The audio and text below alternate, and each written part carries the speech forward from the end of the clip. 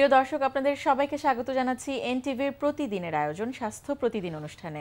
আপনাদের সঙ্গে আছি আমি ডাক্তার সানজিদা হোসাইন। দর্শক, যে বিষয়টি নিয়ে আজ আমরা আলোচনা করছি সেটি হচ্ছে গর্ভবতী মায়ের যত্ন ও পরিচর্যা। আর এই বিষয়টি নিয়ে আলোচনার জন্য আমাদের মাঝে উপস্থিত আছেন যে বিশেষজ্ঞ চিকিৎসক। চলুন পরিচিত হই তার সাথে। ডাক্তার রওশন বেগম 1950 সালের এপ্রিল মাসে মানিকগঞ্জ জেলায় জন্মগ্রহণ করেন। তিনি 1974 সালে ময়মনসিংহ মেডিকেল কলেজ থেকে এমবিবিএস ডিগ্রি অর্জন করেন। এরপর তিনি চিকিৎসা বিজ্ঞানে উচ্চতর এফসিপিএস ডিগ্রি লাভ করেন। তিনি হলি ফ্যামিলি রেড ক্রিসেন্ট হাসপাতালে প্রসূতি ও স্ত্রীরোগ বিভাগের বিভাগীয় প্রধান হিসেবে কর্মরত ছিলেন।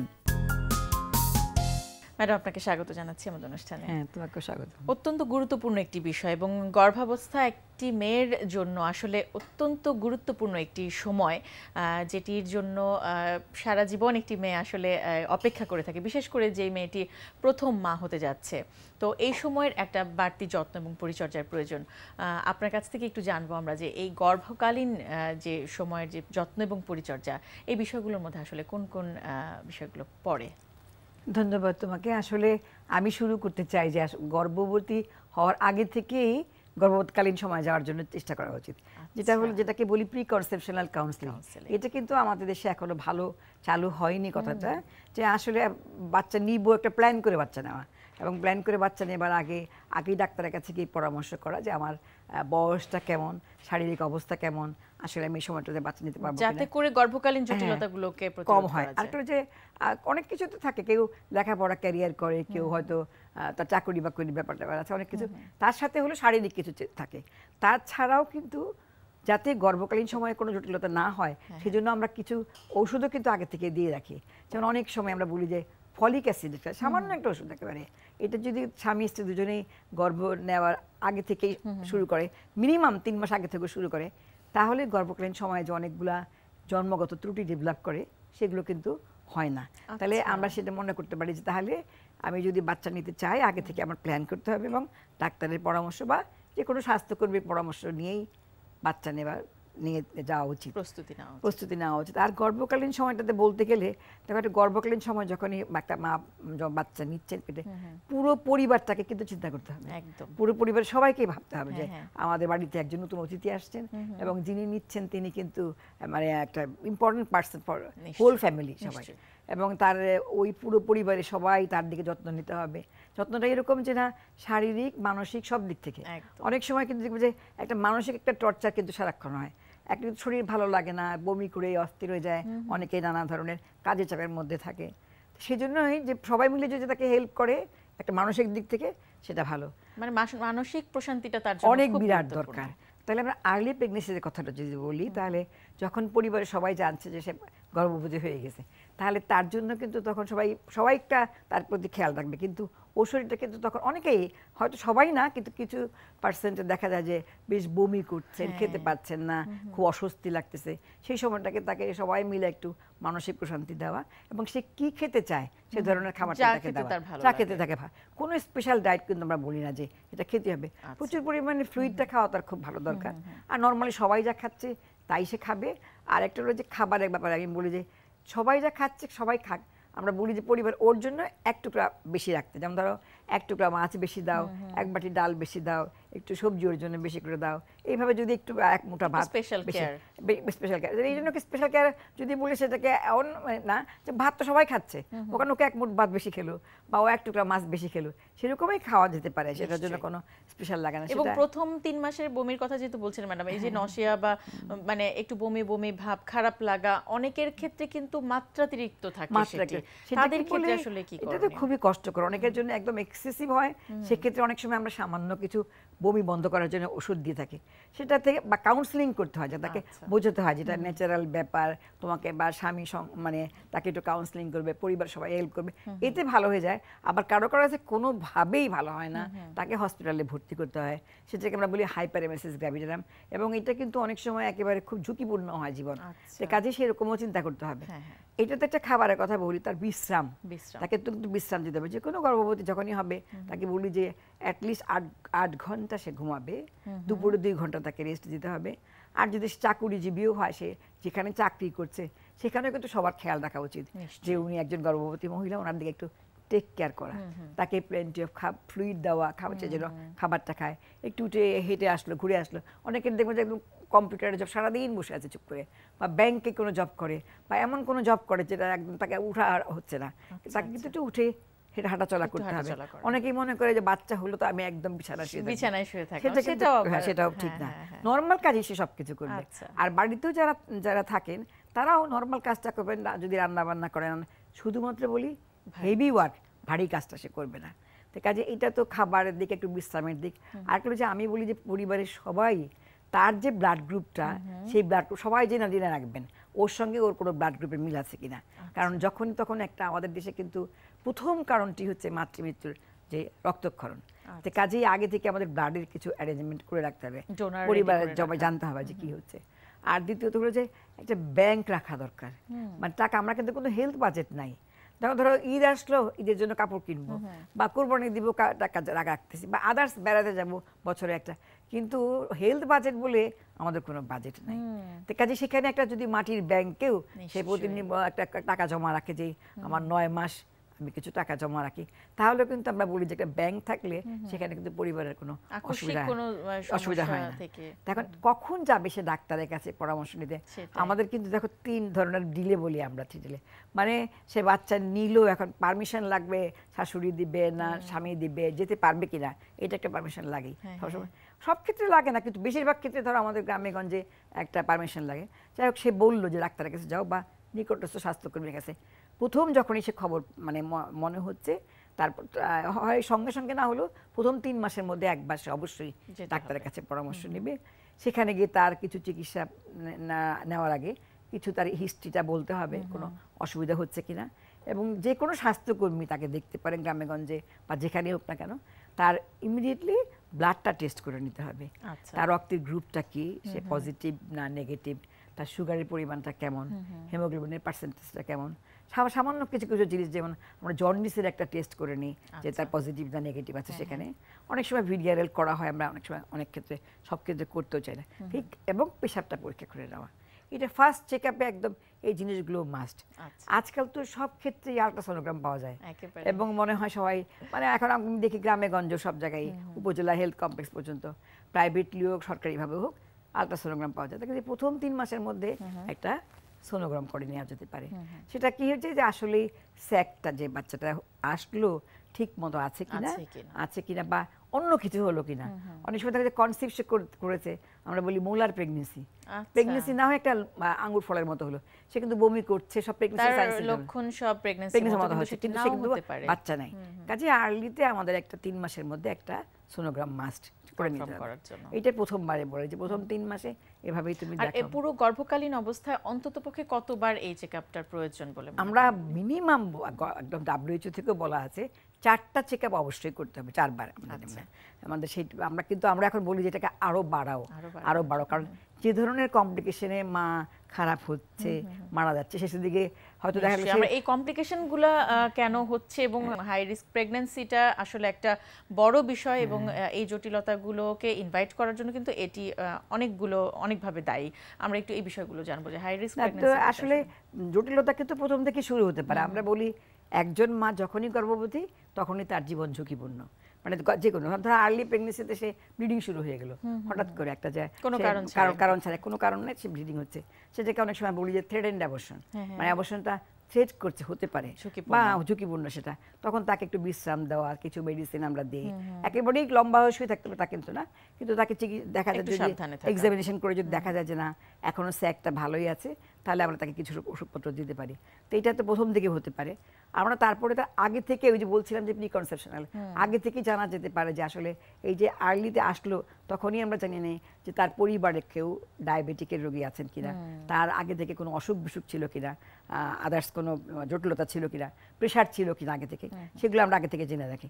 তো সেই টেস্টগুলো তো আমরা করে ফেলছি আগে থেকে, এবং পরবর্তীকালে যখনই এই সময়টা ফার্স্ট ট্রাইমাস্টার পার হয়ে গেল, আস্তে আস্তে দেখা গেলো যে আমরা সেকেন্ড ট্রাইমাস্টারে যখন যাচ্ছি তখন আমরা 20 সপ্তাহে একটা দেখে নিই যে আল্ট্রাসোনোগ্রাম করে যে তার বাচ্চাটা আসলে নর্মাল না কোনো ধরনের অ্যাবনর্মালিটি আছে, তখন কিন্তু ধরা পড়ে। এটা আরও হার্ডলি ধরা পড়া যেতে পারে 14 সপ্তাহে। আমরা ধরি যে যদি সেই মায়ের আগে থেকেই অনেকগুলো অ্যাবনর্মালিটি থাকে, ডাউন সিনড্রোম বা আদার্স কোনো ত্রুটি থাকলে 14 সপ্তাহের মধ্যে আমরা দেখে নিতে পারি। কিন্তু নর্মালি আমরা সেটা না করে একবারে 20 সপ্তাহে যাই, দেখি যে তার কোনো জটিলতা আছে কিনা, সেটা একটা হতে পারে। আবার এর সঙ্গে সঙ্গে দেখা যাচ্ছে আছে সে ভালোই ছিল, হঠাৎ করে দেখা গেলো ব্লাড সুগার তার বাড়তেছে আস্তে আস্তে করে। আমরা তখন সুগারটাকে দেখি হিস্ট্রি নেই, আগে তার মা বাবার ছিল বলে যেটা বলছি, তার কিছুই ছিল না, হঠাৎ করে তার সুগারটা আস্তে আস্তে বাড়া শুরু করলো। এইটা একটা জটিলতা। এবং এটা যখনই সুগার বাড়তে থাকে তখনই কিন্তু আস্তে আস্তে অনেকগুলো কমপ্লিকেশন বাচ্চা এবং মা দুজনেরই হতে থাকে। আমরা একটু ভিন্ন প্রসঙ্গে ম্যাডাম যেতে চাই। ভালো থাকতে হলে বা সুস্থ থাকার জন্য আসলে ব্যায়াম বা শরীর চর্চা খুবই গুরুত্বপূর্ণ, এবং গর্ভাবস্থায়ও নিশ্চয়ই কিছু এক্সারসাইজ আপনারা দিয়ে থাকেন। তবে তার আগে আমরা একটু জানবো যে আসলে ব্যায়ামের স্বাভাবিক কিছু নিয়ম কানুন আমাদের ইনস্ট্রাক্টরের মাধ্যমে দর্শকদেরকে একটু আমাদের দেখাতে চাই আমরা। প্রিয় দর্শক, দেখে নিন ইনস্ট্রাক্টরের কাছ থেকেই ব্যায়াম বা শরীর চর্চার কিছু সাধারণ নিয়ম কানুন। চেয়ার যোগাসন, চেয়ারে বসে যোগাসনের যে পর্বগুলো আমরা আগে করেছি সেখানেই আজকে আমরা দেখব যে কিভাবে পেটের মেদ কমাতে পারা যাবে চেয়ারে বসে ব্যায়াম করে। অ্যাকচুয়ালি এটার একটা ভুল, কথাটা কিছুটা ভুল যখন যারা মনে করেন যে স্পট রিডাকশন, মানে একটা জায়গায় আপনি চাপবেন এবং তাতেই হলো পেটটা কমে যাবে। এটা আসলে ওভারঅল অ্যাক্টিভিটির দরকার হয়, যেমন কার্ডিওভাস্কুলার অ্যাক্টিভিটি। হয়তো আপনি পেটের ব্যায়াম করলে পেটের ডেফিনিশনটা আসবে, কাটটা আসবে, কিছুটা টোন্ড হবে, কিন্তু ফ্যাট লেয়ারটা কিন্তু রয়েই যাবে। তো ফ্যাটটা বার্ন করতে গেলে আপনাকে কিন্তু কার্ডিওভাস্কুলার অ্যাক্টিভিটি করতে হবে। সেক্ষেত্রে দৌড়ানো, সাঁতার, স্কিপিং বা অ্যারোবিক্স যে কোনো কিছু করতে পারেন। কিন্তু পাশাপাশি যখন আপনি এই ধরনের সুযোগগুলো পাচ্ছেন না, তখন অল্প সময়ে চেয়ারে বসে আপনি কিন্তু এই যোগাসনগুলো করলে তাতে আপনার কিছুটা টোন্ড থাকবে। এবং যেহেতু পেটের মাসলটা লোয়ার ব্যাকের সাথে কানেক্টেড, পেটটা সামনে যত বেশি ঝুলে যায় তখন পিছে কোমরে ব্যথাটা বাড়তে থাকে। এই ব্যায়ামগুলোতে যেটা হবে যে পেটের মাসলটা টোন্ড থাকবে, টাইট থাকবে, ফলে ব্যাক পেইনটা আপনার রিলিফ হবে। বসে থাকা থেকে আপনার যে কোমরে ব্যথাটা হয় সেটা রিলিফ হবে। পাশাপাশি জয়েন্ট যে পেইনগুলো আমরা করব আপনারা দেখতে পাবেন, সেই জয়েন্ট পেইনগুলো রিলিফ হবে। তো আমরা দেখি যে কিভাবে করতে হবে। ওকে, চেয়ারে সোজা, মেরুদণ্ড সোজা করে ব্যালেন্স নিয়ে একদম পিছিয়ে, চেয়ারে খুব বেশি পিছিয়ে বসবেন না, একটু কিছুটা এগিয়ে আসতে হবে। এগিয়ে এসে ডান পাটা সোজা বাড়িয়ে দিলাম। অ্যান্ড ইনহেল, নিঃশ্বাস নিতে নিতে বাম হাত উপরে, অল্টারনেট, উল্টো, ডান পা বাম হাত। ওকে, এখান থেকে হাত সামনে রাখতে পারেন বা পাশে রাখতে পারেন ব্যালেন্সে, মেরুদণ্ড সোজা। And then inhale and Excel, 1 and inhale up, exhale 2, inhale up and exhale 3, inhale up, then change, সোজা, বাম পা সামনে, ডান হাতটা উপরে, হাত পাশে হয়তো, and নিঃশ্বাস নিয়ে মেরুদণ্ড সোজা and exhale 1 and up, 2 and up, 3 and up. ওকে, এখানে খেয়াল করার যে হাতটা যখন আমি টান টান তুলছি তখনই আমার বারবার হাতে আমার শোল্ডারের জয়েন্টের কাজ হচ্ছে। চেস্ট ওপেন রাখছি, মেরুদণ্ডটা সোজা থাকছে। পা যখনই আমি সামনে টান টান রাখছি তখন কিন্তু আমার কোয়ার্স মাসলটা অ্যাক্টিভেটেড হচ্ছে। যখন ভেঙে আমি আনছি তখনই কিন্তু আমার নি পেইনের, যাদের হাঁটুর ব্যথা আছে তাদের এই ফিজিওথেরাপি এই কাজটা হয়ে যাচ্ছে। তার মানে আমরা দেখছি যে এখানে আমাদের সবগুলো জয়েন্টের কাজগুলো হলো। তাহলে পেটের ব্যাপারটা কোথায়? আমি কিন্তু এক্সেলে নিঃশ্বাস ছেড়ে যখন আমি পাটা তুলছি আমি কিন্তু পেটের মাসল থেকে তুলছি, এবং যখন আমি টুইস্ট করছি তখনই কিন্তু কোমর থেকে প্রেশারটা পড়ছে। ফলে আমরা দেখছি যে আমাদের বডি পার্টসের সাথে কানেক্ট করে আমাদের পেটের কাজটাও খুব ভালোভাবে হয়ে যাচ্ছে। তো যাদের জন্য এভাবে করতে করতে খুব সহজ হয়ে যাচ্ছে বা কিছুটা বোর হয়ে যাচ্ছেন, তারা কিন্তু চ্যালেঞ্জিং হিসেবে এভাবে করতে পারেন যে পা পিছিয়ে রেখে যেভাবে বসে আছেন সেখান থেকেই একটা হাত কানের পিছে নিয়ে আসলেন। ওকে, ডান হাত আমরা কানের পিছে আনলাম, হাত বাম হাতটা পাশে, এখান থেকে দেন 1 Excel, twist and down, 2 twist and down, 3 twist and up, and change পাশে উপরে, and Excel, 1 and down, 2 and down, 3 and down. এখানে দেখে মনে হতে পারে যে এটাই সহজ, আসলে যখন আমরা পাটা সামনে রাখছি এবং হাত সোজা রাখছি তখন কিন্তু একটা মোমেন্টাম পাই আমরা। মোমেন্টামটা আপনাকে ব্যালেন্স করতে হেল্প করে, কিন্তু যখন আমরা যে অবস্থায় আছি সেখান থেকে ঠিক কানের পাশ থেকে চেস্ট ওপেন রেখে তখন তুলতে চাইছি তখন কিন্তু এটা কষ্টকর। তো এটা আমার বলার জন্য নয়, আপনারা নিজেরাই কেন চেক করে দেখছেন না? আপনারা যে অবস্থায় আছেন, হয়তো টিভি দেখছেন, দেখতে দেখতে আপনারা একবার চেষ্টা করেন। আর অন্য সময় খালি পেটে করতে পারলে ভালো, খুব ভরা পেটে করা যাবে না, খাওয়ার অন্তত 1-1.5 ঘন্টা বা 2 ঘন্টা পরে করলে ভালো।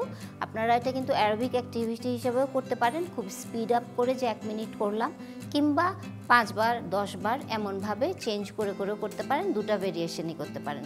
খেয়াল রাখতে হবে শুধু যে মেরুদণ্ড যেন সোজা থাকে, এবং যাদের হাঁটুর খুব ব্যথা আছে, কোনো প্রবলেম আছে, তারা হাঁটুটা খেয়াল করে যে যতটুকু লিফট করলে বা তুললে পরে আপনার হাঁটু বা লোয়ার ব্যাকে পেইনটা বাড়ছে না ততটুকুতেই করবেন। করতে করতে আস্তে আস্তে আপনি বুঝে যাবেন, কারণ আপনি উপকারটাই পেতে শুরু করবেন।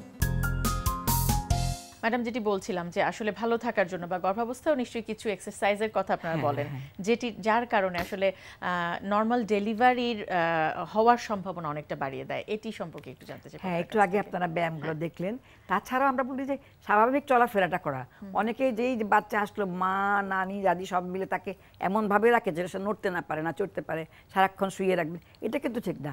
সাধারণ যে ঘরে চলাফেরা করাটা, সে হাঁটতে পারবে, দিয়ে একটা আধা ঘন্টা করে ডেইলি বাইরে যেও হাঁটতে পারে, ঘরের ভিতরেও হাঁটাচলা করতে পারবে।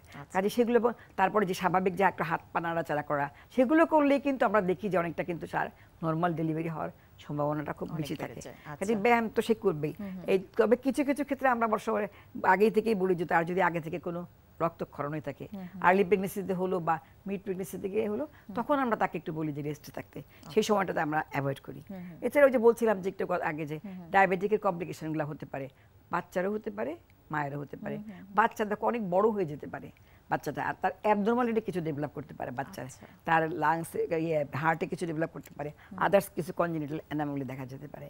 আর মার কিন্তু আস্তে আস্তে এর সঙ্গে ব্লাড প্রেশারটা অনেক বেশি বেড়ে যায়, আস্তে আস্তে তার পায়ে পানি আসতে থাকে এবং তার খারাপ লাগতে থাকে।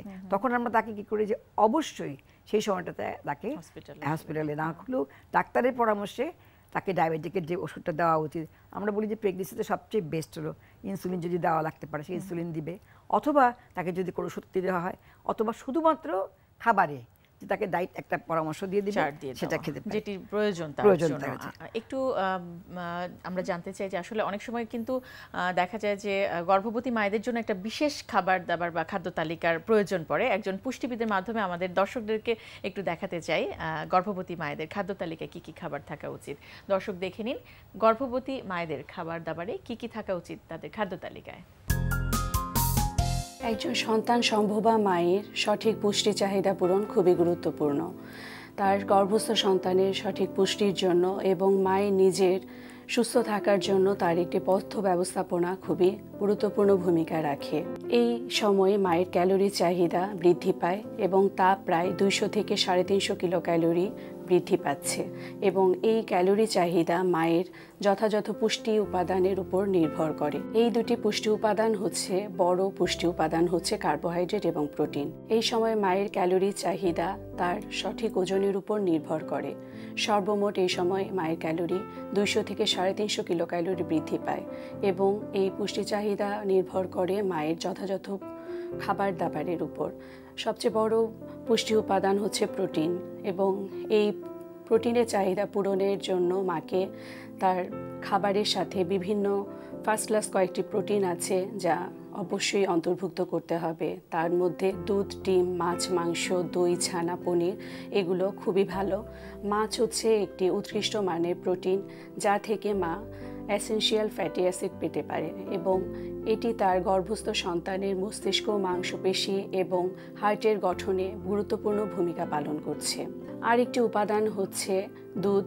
দুধ থেকে মা শুধু তার প্রোটিন পাচ্ছেন না, তার গুরুত্বপূর্ণ একটি উপাদান ক্যালসিয়ামও পাচ্ছেন এবং এই সময়ে মায়ের ভিটামিন মিনারেলসের চাহিদা বেড়ে যাওয়ার জন্য তার খাবারে প্রচুর পরিমাণে টক মিষ্টি রঙিন ফল শাকসবজি অন্তর্ভুক্ত করতে হবে। আরও কিছু কিছু জিনিস এই সময় মাকে মেনে চলতে হবে। তার মধ্যে আছে মা একই সাথে এই সময় পেট ভরে অনেকটা খাবার নিতে পারেন না, তাই এমন কিছু কিছু খাবার তার খাবারে রাখতে হবে যাতে উনি অল্প পরিমাণে নিচ্ছেন কিন্তু সে একই খাবার থেকে ভালো পুষ্টি একসাথে পেয়ে যাচ্ছেন। যেমন এর মধ্যে আছে দই চিরা কলা এবং ব্রেড মার্জারিন জ্যাম হতে পারে, পুডিং হতে পারে, খেজুর, তাছাড়া খিচুড়ি, স্যুপ নুডলস হতে পারে এবং শাকসবজির কিছু স্যুপ হতে পারে, যা থেকে মা অল্প পরিমাণে খাবার নিলেন কিন্তু তার এনার্জি থাকলো তার শরীরে ভালো পরিমাণে। তার অনেকটা সময় খালি পেটে থাকা যাবে না, সে যাতে তার সময় মতো তার খাবারটা গ্রহণ করে এবং তার আশেপাশে পরিবেশ সকল কিছু যাতে তার খাবার নেওয়ার সময় একটা উপযুক্ত থাকে সেভাবে খেয়াল করতে হবে। তার সঠিক ওজনের দিকে তাকে এই সময় খেয়াল রাখতে হবে।